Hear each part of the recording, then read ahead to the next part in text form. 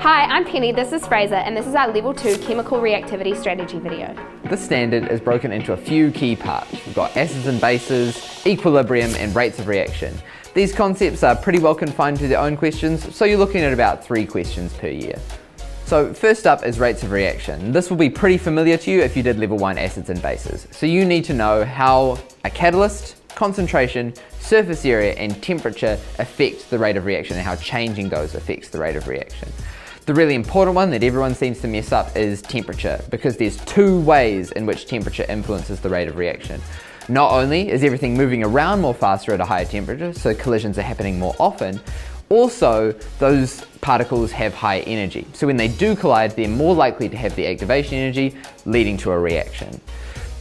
It's really good to structure your answer and always relate it back to collision theory. So using phrases like number of successful collisions per second or number of collisions per second is a really good way to phrase your answer. Most students are comfortable calculating pH given the concentration of H3O plus ions. However, when students are given concentrations of OH ions, they get a little bit thrown off. There's 2 methods for us to combat that. So for example, if we were given a question that was asked us to calculate the pH of 0.1 moles per litre of NaOH, we could use POH. Now to calculate POH, we use negative log of the hydroxide ions. So in this case, it would be negative log of 0.1, which in this case would equal 1. So we know that the POH plus pH equals 14. So 1 plus the pH equals 14, so the pH therefore must equal 13.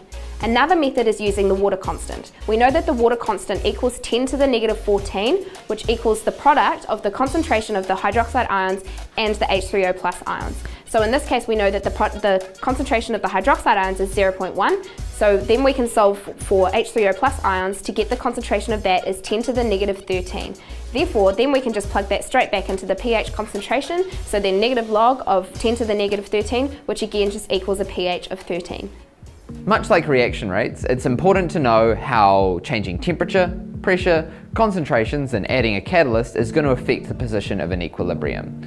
Just remember, it all comes back to Le Chatelier's principle. Whenever you make a change to the system is going to try and do the opposite. If you increase a concentration, it's going to try and decrease it. If you increase the temperature, it's going to try and decrease the temperature. Remember, all the system can really do is either favour the forwards reaction or the reverse reaction. One particular question they really like asking about is how temperature affects the position of an equilibrium. They might give you an observation like a colour change or a change in the value of Kc and ask you to work out whether a reaction is exothermic or endothermic. So definitely have a go at trying a few of those questions out.